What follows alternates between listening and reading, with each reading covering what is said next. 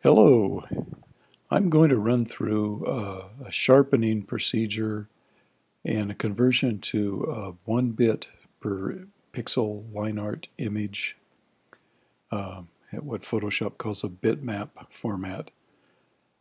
And so what I have to start with here is this wonderful old piece of line art from a about 110-year-old textbook or children's book. And it's just full of these wonderful drawings and the intricate detail. You'll notice when you get up close, the scan of this has been done at pretty much capture every bit of detail in the scan. No contrast has been added. And so you can see the imperfections in the paper. The old letterpress didn't get down in all the crevices. So we want to clean this up and try to get as much of the line quality back as we can. So zoom back a little bit here. So our challenges are we want to hold these lighter details in these denser areas when we get this finally converted. So I'm going to do a couple things here. I'm going to work very carefully. I'm going to say image duplicate. I'm going to leave my original alone. I'm going to say this is the old Millstream copy. So I'm working on the copy now. The very first thing I want to do is straighten this image out because I put the antique book in the scanner and got it as straight as I could. I didn't quite get it totally straight, and so if you look down here you'll see that I'm not quite straight. This type here I am assuming was locked up in the old letterpress chase as perfectly horizontal, and I didn't get it scanned that way. So you can see that it's tilted a little bit. So here is a really great trick. Go to the ruler tool, you draw yourself a baseline as if you were measuring underneath the type.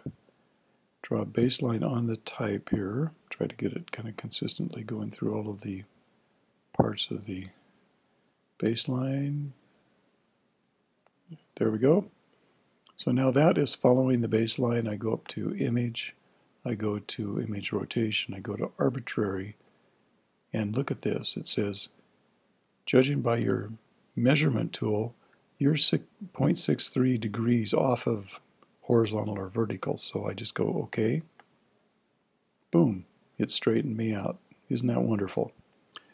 So I've got that going for me. I notice over here that when I scanned it, the spine cast a little bit of a shadow because I didn't want to smash the book into the scanner too hard. So I want to minimize the effect of this darkness. That's going to mess me up later. So I'm going to double click the background layer. Just let it rename to layer 0. That allows it to be transparent. I'm going to make a selection over this area here. This will select the just this part here. I'm going to make a layer mask, and because I selected just the strip, it masked off everything but the strip. No problem. I just select the layer mask, go up here to image, adjustments, invert, and it flips that mask around. So now I've got the worst of that darker area taken care of. I could go in here to the paintbrush.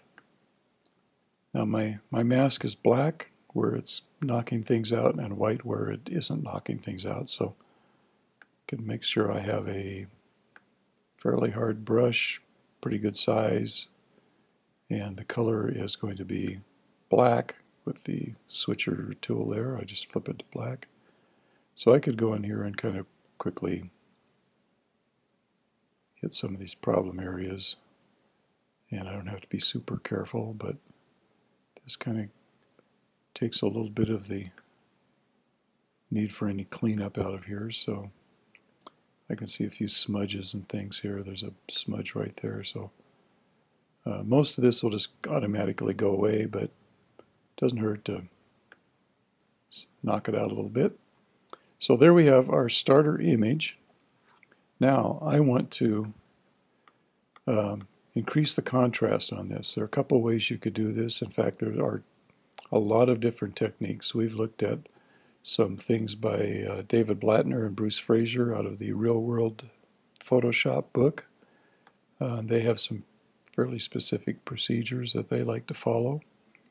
One way that you can increase contrast is levels. It's one of the most accessible when you're first starting out with Photoshop because it's really obvious what's going on. Here's the maximum white tone in the image, and I can adjust that, and I can collapse things here, which I don't want to do, but I could sneak in on the light tones a bit, and I can kind of dial out the noisy texture in the paper scan. I can come up on the other end, which flattens out my blacks. It'll clip all of the dark gray information to solid black as I pull this pointer up here. Now I want to be careful in my dark crosshatch areas that I don't plug those up, so I'm going to pull back here a bit. So there is a way you could use levels to do this. So there's that amazing transformation. I'm going to use even another tool here. So here's curves. Curves are essentially the same thing as levels with a lot more control over the middle points. The curve, think of it as the lightsaber, the elegant tool of the Jedi versus the blaster of the stormtroopers. So here's my dark area. This does the same thing as the dark pointer on the levels tool. So I can come in here and I can kind of darken things up a bit. Do the same thing on this end. I pull this in and just keeping it down low so I don't make my values gray. So I'm going to come in just a bit here, and I'm going to zoom in a bit so I can kind of see what's going on.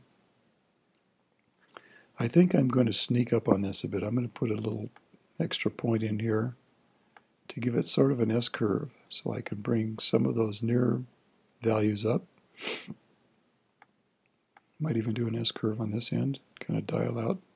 You can see some of those pieces of paper texture melting away as we do this. So this just makes me feel a little bit more comfortable that I'm getting a full range of tones here.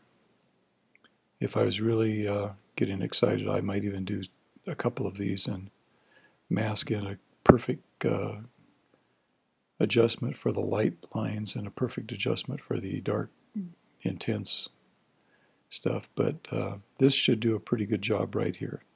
So with one type of adjustment layer, go here now. Next thing I want to do is sharpen, because sharpening is a great tool to clean this up. But I don't want to sharpen on, I'd have to be sharpening on the original image, and the adjustment layers would be added on. I want to use the effect of the adjustment layers as a final result when I sharpen, so that I'm actually sharpening the entire sum total of all my adjustments. So what I'm going to do is I'm going to kind of go in stages here. I'm going to go down to image, duplicate this one. So this is copy 2. And now if I come in here,